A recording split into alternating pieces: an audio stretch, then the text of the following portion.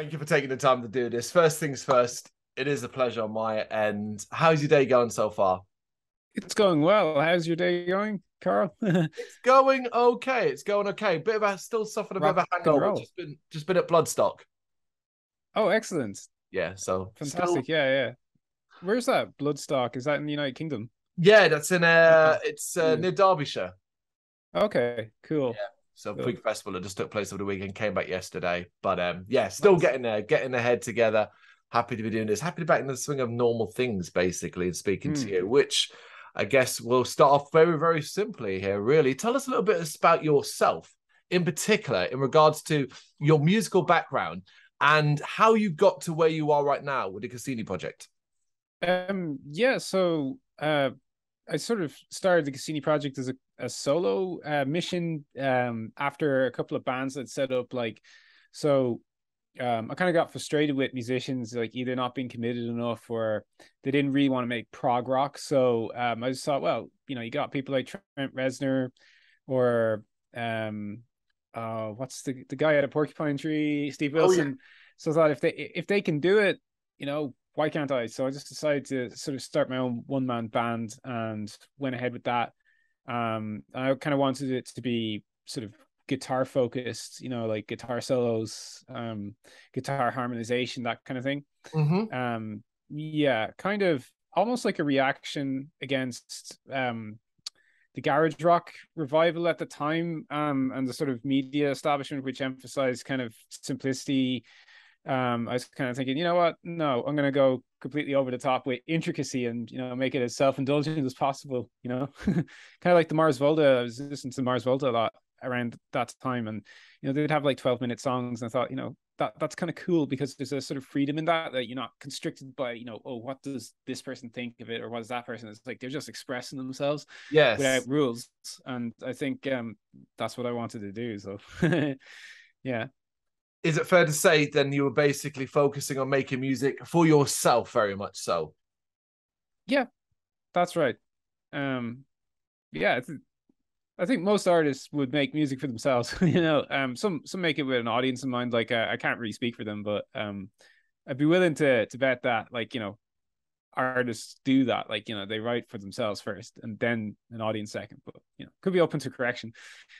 No, no, I think you're Mm. absolutely right. The idea is hopefully the what you create will bring the audiences in. But did you have Mm. early ambitions? What was your early sort of process thoughts in regards to sharing it and getting it out to an audience and how they might react to, as you say, an eclectic and wild imagination that you do have?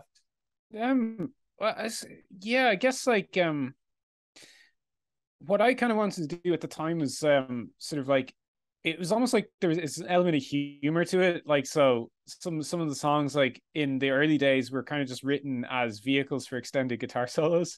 Yeah. So then bands like Dragon Force were out at the time and it was like, these guys are kind of on my wavelength here because they have maybe like 2 minutes of a song. It's like, right now solo for like 5 minutes. And that was the bit they were waiting to get to. Like, oh yeah, we have to do the song. Like, just get to the solo.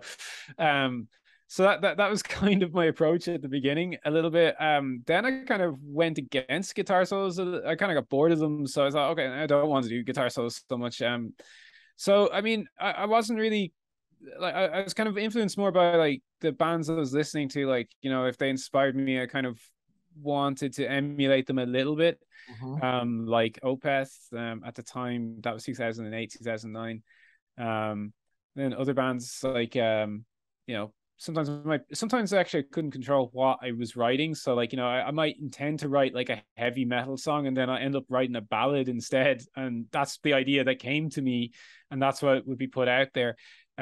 So as regards like, yeah, as regards audiences, I wasn't really thinking, okay, what can I do to write for this particular audience in mind? It was more like just, in my own world a bit, like, and that's, where it was taking me, whatever I was getting interested in.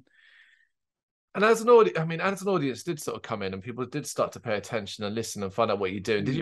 Have you found it developed or changed the way you're making music over the years? That's a good question. So like, I did a cover version of a theme for anime called Berserk. Mm-hmm. It's the theme for this particular character called Guts, and it's a really beautiful piece of music. But that did bring in an audience, and I was kind of thinking like, if yeah, sometimes like you're kind of thinking, is it more worthwhile doing a kind of interpretation of like a theme tune or a piece of anime music, or writing my own material? So there is that consideration to make. Mm. um I think like I probably would have reacted to like, yeah, there's some people like would listen to some of my songs, um and like, I mean, I went through a phase around 2012 to 2016 where I was trying to make as much grandiose music as possible, like, big epic songs. And I think at the time one person sort of said, these songs are too long, Okay. and she was totally right. Like, I was just thinking, because now it's like when I listen back, it's like, oh god, that's so boring. Like, it just Oh. goes on too long. So now it's like, I've gone in the opposite direction a bit. I don't want to write long songs. So yeah, it is true. Like, you get feedback from people, and at the time you might think, oh no, you're totally wrong. You don't get it, man. Like, you know what I mean? And then, it turns out, oh, actually they had a good point there, and then you adapt and you change a little bit. I suppose that's like the craft, Well, yeah, it's the craft. I Yeah. think something, it comes with age, it comes with knowledge, it comes with experience, all of those things put Yeah. in one, and that's how you get there. Yeah. That's right.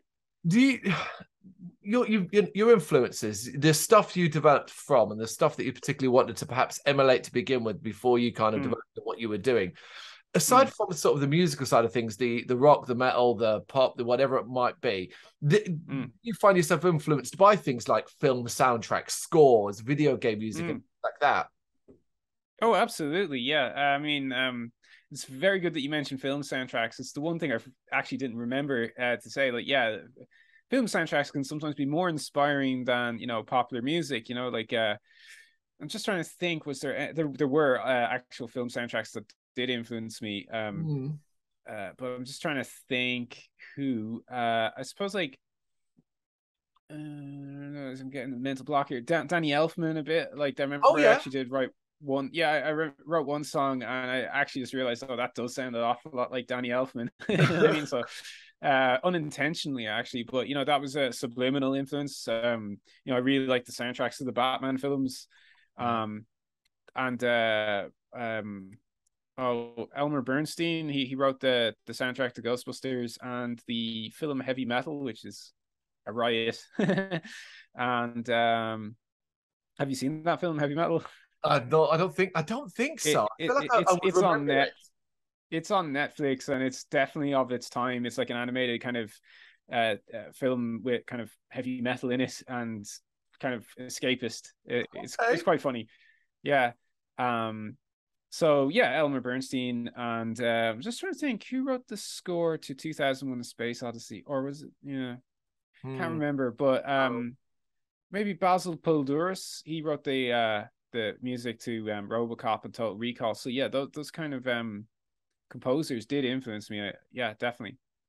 You kind of find Yeah, yourself leaning more towards science fiction aspects. yeah. I mean, yeah, science fiction is one of my favorite genres of yeah, literature and film. So Do you think? yeah, that's what you know. Do you think There you now go. you're at this sort of stage where all those influences do create this beautiful melting pot, where it's less about trying to find an inspiration and more just putting it all together, and it comes through quite clearly into what you want to do? Um, yeah, I think so. Like, I think it's really hard to define the creative process sometimes, because it's like it kind of comes to you like in a subconscious way almost. Like, and Hmm. yeah, you're right. Like, there's all these kind of things that are swimming around in the back of your mind you may not be aware of. Maybe until later you kind of reflect and think, oh, that sounds like this. You know what I mean, or Yeah. whatever.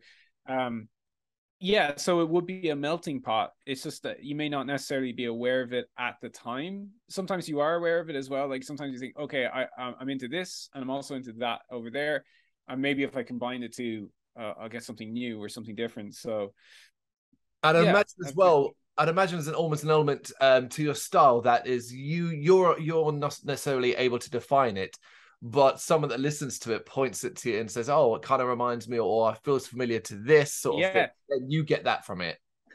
Yeah, that's kind of funny actually that you mentioned that, because when I was recording my album Blue Ocean Event in the studio, the studio engineer, he's like saying, "Oh, that sounds like Rush," and then he'd say, "Oh, that also sounds like Rush," and that's what Geddy Lee would write on the bass. And the funny thing is, I don't listen to Rush, so I mean, no offense to Rush, like they're a great band and everything, but I just don't listen to their music that much. He also said, "Oh, that sounds like what was interesting as well." He said, "Oh, that sounds like Blink 182, like the rhythm section to one of the songs. I think it's Hell's a Place in Mexico." Yep. And that's funny that he mentioned that, because I did grow up in the era of pop punk, which I did not ever listen to at the time when I was a teenager. It was like, oh, I don't listen to that. I listen to that definitely, but that was having an influence on me when I was growing up, and it obviously, like, it's stuck as well. So yeah, I mean, I think sometimes I consciously do, like, I mean, there's it's kind of like everything, so I would sometimes write songs more subconsciously than consciously, but then sometimes I also write songs consciously.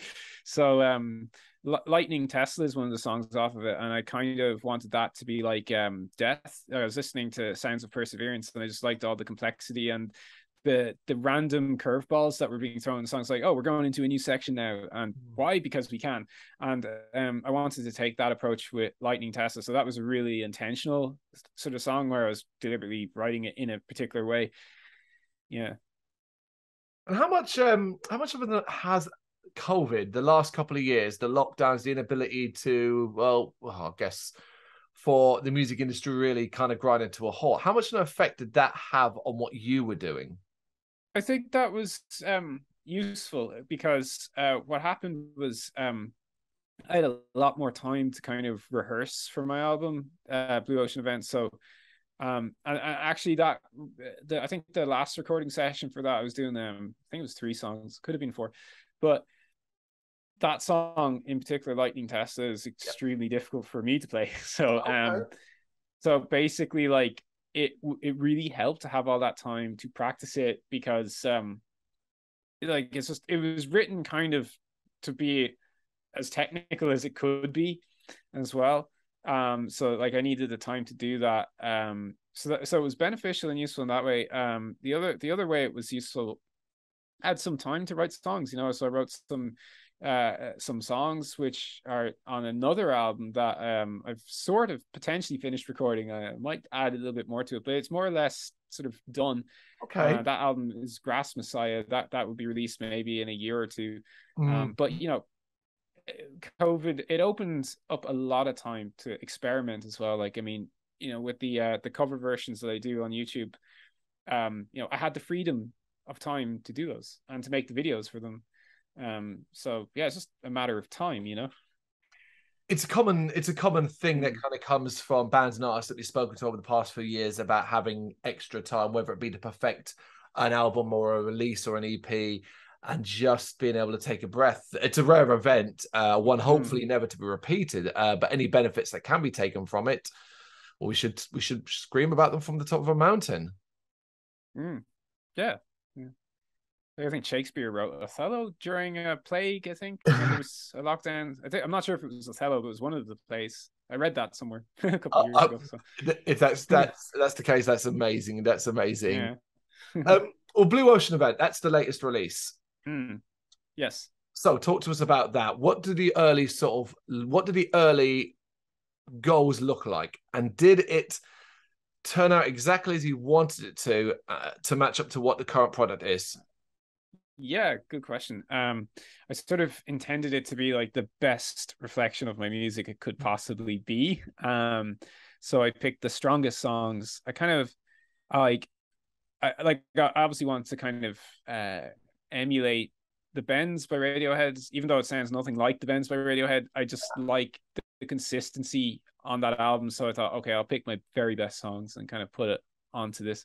And I suppose the theme is kind of related to the title. So the title of the album refers to the melting of the polar ice caps, which causes an entirely blue ocean event, or blue ocean Earth, I should say. And that has catastrophic environmental consequences. That should be happening in the next 10 years. So basically, the album is sort of the lyrical themes are focused on doom, destruction, end of humanity, misanthropy, those kind of things. But there's some like lighter-hearted songs,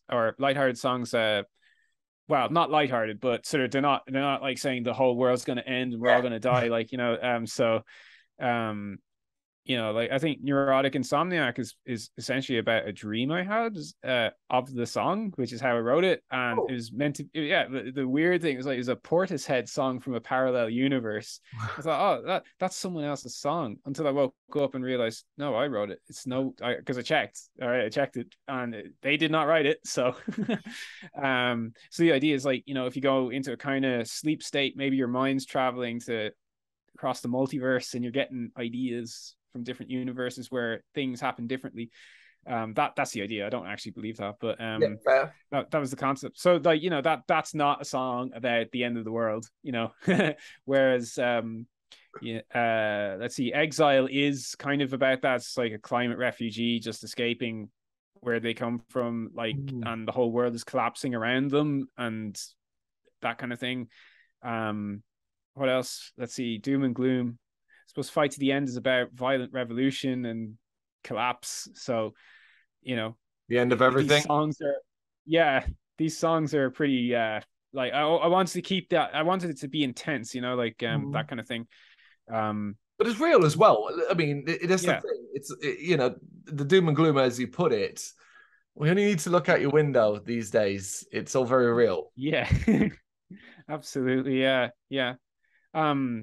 Yeah, exactly. I mean, I suppose musically it was kind of trying to, just what I like to do is kind of, I suppose, like, it's to go back to your question about, like, do I write, do the audience influence how I write? And actually, I think, the lady doth protest too much. Like, yes, they do, in the respect that if I'm writing a song, I like to actually just do something that isn't expected or isn't conforming to what it's the way things should be. You know what I mean? So I might just throw in a completely random section that, conventionally shouldn't be in the song, but I'll do it because you're not supposed to do it. You know what I mean? Like, there's a certain element of like, if people are expecting this, I'm not going to do that. You know what I mean? I'm going to do the opposite. Sort of thinking back to Lightning Tesla, because that's really what that song is about, just trying to do things that were unexpected throughout the whole thing. Like, there's no real verse, chorus, verse structure in that song at all. There's no vocals, because I thought vocals are kind of popular, so I won't do that. Yeah. And if there was the guitar solos, like, so you one might expect me to play a shreddy solo, but instead I'll just do this really long sustained blues bend, but I'm actually not going to play a blues solo. No, I'm going to start shredding, so it's just trying to continuously throw curveballs, because I find, like, when I was listening to like the Mars Volta or even Hangar 13 by Megadeth, or Hangar 18? Yeah. 18. What, 13 or 18? I 18. just got 18. Yeah, it's Hangar 18. Yeah. There's like, you hear the song and then suddenly it just goes into a completely different section with the solo, and it's like, where did that come from? And that's awesome, because it's unexpected. It's not conventional. It's just like, whoa, Do you think, because you brought it up a couple of times, do you think Lightning Tesla is is the best example possibly of not necessarily your best work, but where your imagination, where your head often is at? Very interesting. Just trying to think of all the songs on that album. Like, let me have a look for my album for a second. I mean, you've got 12 tracks, so it's a busy one. Yeah, definitely. Yeah. I mean, I think Road Wave might be better. Okay. Yeah, I think Road Wave, because Road Wave is kind of like Lightning Tesla in the sense that it does have a lot of sections. But I think musically, it's just there's just more to it. It's a little bit more kind of melodic, and yeah, I think it's just a better song. Like, Lightning Tesla is more like a tech demo almost. As well. No. Yeah. I get what you mean. Yeah. I get what you mean. So is the current plan then for, as we're August 2022, the remainder of 2022, is it just to kind of go back to what you were saying earlier on, perfect and do the little nuances you want on this new record? Oh, yes. Well, the new record, right? That's an interesting one, because it's a little bit heavier, a little bit deeper, a little bit slower. Not as much showing off on this one. So it's similar, but it's also different, because it's more it's more what would be the word, seasoned, I suppose, or you know what I Okay. mean. I know what I'm doing a bit more. Yep. You know what I mean. Because like when I was doing Blue Ocean Event, like I'd been about 15 years since I'd been in the studio, and like it was experimental because the way like my songs are constructed, there's so many layers that I didn't really know how it was going to work initially. So it did work eventually because I had a process where you could record all these parts really quickly Mm. by just memorizing them. So with that in mind, the new album, like, you know, that process was nailed down. So like, yeah, I think that's reflected in the actual recording itself. It just sounds a little bit better using Okay. better instruments as well. And yeah. So I think overall it's a pretty damn good album, like in my opinion. The new one. I'm glad. Grass Messiah. But yeah, Blue Ocean Event is also good. Yeah, absolutely. I'm glad you feel so confident in it. That is, it's amazing to hear. I can't wait to hear it. What other goals or plans do you kind of have in the works for the next sort of 6 to 12 months? Yeah, I'd like to. Well, I have this. I want to make some music videos for the new album. I have some music video ideas, so I'll be collaborating hopefully with a director on a video for one of them. That song is called Cold Blood. The other thing would be potentially to be playing live. So sort of trying to get a band together and yeah, do some live shows, you know. Because I think live music is cool, even though it's not as popular. Like people are talking about the internet being, you know, your social media accounts being the be all and end all. That might be true, but I still think, you know, what's rock and roll? Rock and roll is like playing a gig, people being there, having a good time, not worrying about your social media metrics. That's not rock and roll, you know. So No, absolutely, it is. yeah. Well, it is always going to be a unique experience. As I said to you at the start, I've just come back from Bloodstock. And sharing a field with 20,000 other people in regards to live music, I know the importance of it. How is it going getting together a band? Is that something that's started already, or is it something you're going to be working on? It's something that's both. So I've sort of started already, but I'm also working on it. It's tricky to get a band together. So hopefully it comes to pass, because if it does, then there'll be gigs, you know, and the awesome touring and such. That will feel like the icing on the cake to what you're currently doing in regards to the music and what you've described coming up from the new album. Alex, we must leave it there. Thank you so much for taking the time to do this. I really appreciate it. Thank you very much for watching. If you liked what you saw, please help us out by giving us a thumbs up and hitting that subscribe button. If you really liked what you saw, consider donating to keep the website and channel running by buying us a coffee via our coffee page or picking up some merch from our Big Cartel store. You can check us out on gbhbl.com as well as via our social media, Facebook, Instagram and Twitter, as well as listen to our interviews via SoundCloud, Apple Music and Spotify. Just search for GBHBL. Games, horror and heavy metal. What else is life for?